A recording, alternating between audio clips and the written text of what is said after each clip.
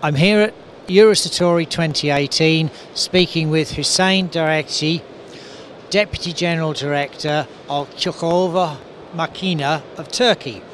We're standing beside a machine that looks very much like the well-known JCB Hemi. Could you tell us a little bit about this machine, the development history of it, and some of the technical aspects? I will do. And first of all, thank you very much for your visit, our stand. Thank you, your organization as well. We are Çukurova Makina.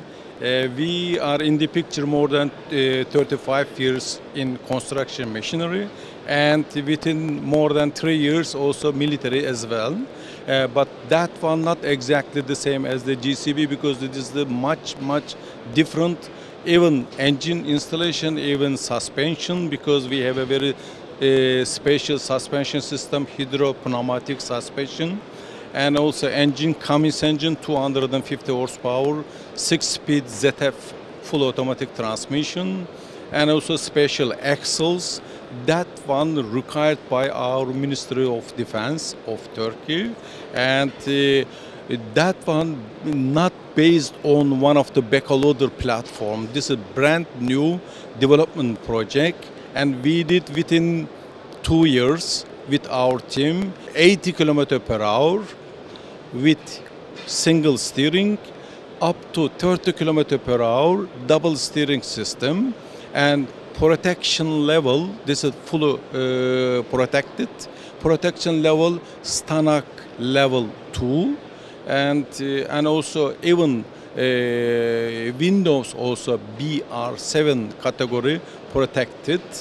That one unaccepted area, you know, there's some bumping, we are calling that unaccepted area. If you want to do some operation over there, you can go very fast, you can turn back very fast.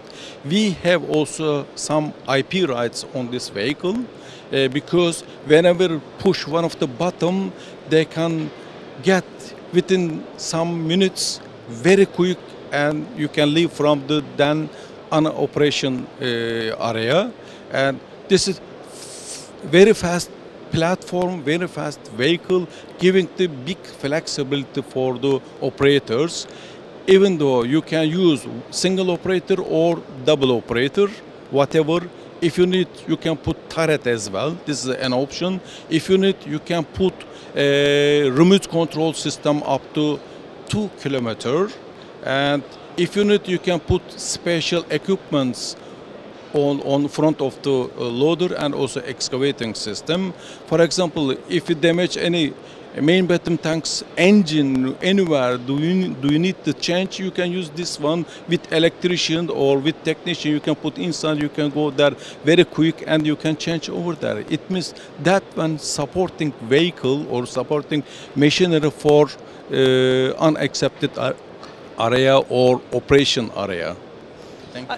The vehicle itself, the front loader, is clearly a purpose-designed piece of equipment. The backhoe, for example, though, is that a standard commercial backhoe that you've fitted to the machine? Not exactly. It's not suitable for commercial usage. That one absolutely designed and developed for military purposes. And you can understand easily the front side and rear side much stronger than commercial usage. And the vehicle itself, does the Turkish Army have an actual requirement for a vehicle of this type that you are answering with it? Hoping that one we negotiate our Minister of Defense before started this project, and also we concentrate to sell, to create the market for us around the world. Of course, our Ministry of Defense requires such a vehicles, because normally nowadays they are using standard backhoe loader, and they are putting armoured, but due to performance of the vehicles not accepted, so that they need very powerful vehicle, and that one gives this requirement for them. Thank you for that. The company are also showing a chassis cowl here at Eurosatori. Could you tell us a little bit about that? So we decided to make a MP multipurpose chassis platform. That one 285 horsepower Cummins engine, and also full automatic Allison transmission. And we are working with Excel techs. Depends customer requirements. Also, we can use different alternative components on this chassis.